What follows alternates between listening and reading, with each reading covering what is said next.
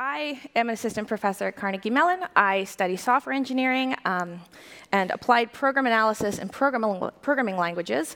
We seek especially to come up with useful, scalable techniques to reason about and improve quality of software in the sort of real evolving systems that float around on GitHub and that you use every day. In particular, today I'll be talking about some research advances from my group in automatic bug repair.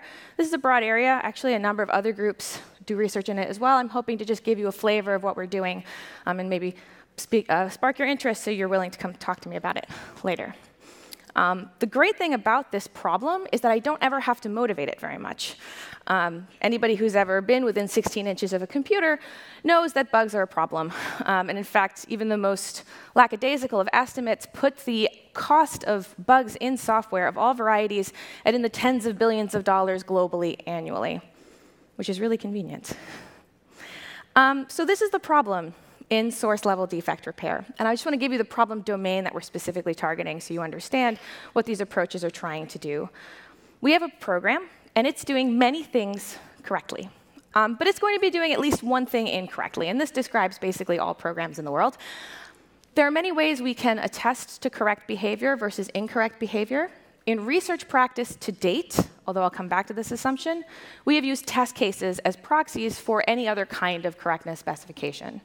So when I say there's a bug to be fixed, I mean there's a test, or maybe there's several, that's failing, and we would like them to pass.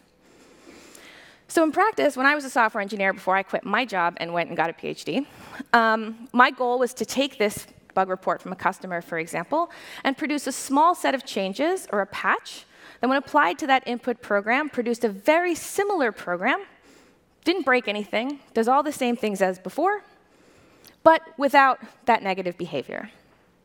The goal in automatic program repair research is to replace me with magic, freeing up my life so I can do more interesting things, raising up the level of abstraction at which I have to reason, saving time and ultimately improving software quality. Now, this is a hard problem. We haven't solved it yet. But software and this problem have several really important properties that we have taken advantage of to try and make some progress on it. So let me give you a couple. The first key observation here is that code is very repetitive and predictable. There's been quite a lot of work on this, actually, in the last 5 to 10 years, especially from colleagues at UC Davis and elsewhere. And they have found fun facts like you'd have to write 5 to 7 lines of code before you could reasonably expect to be writing something textually distinct with respect to all the other code that's ever been written on the internet. This is convenient, and we can take advantage of it. The other two secret sauces is that most bug-fixing patches are fairly small, and that's all we actually really need to reason about in this problem. We don't have to reason about the full correctness of the program at all. And other researchers have shown that a very large proportion of bugs can be fixed or addressed by only 3 to 5 lines of code change. These probably aren't the major system outage changes that require days and days of reasoning on your part. But they are actually a very non-trivial proportion of bugs in practice.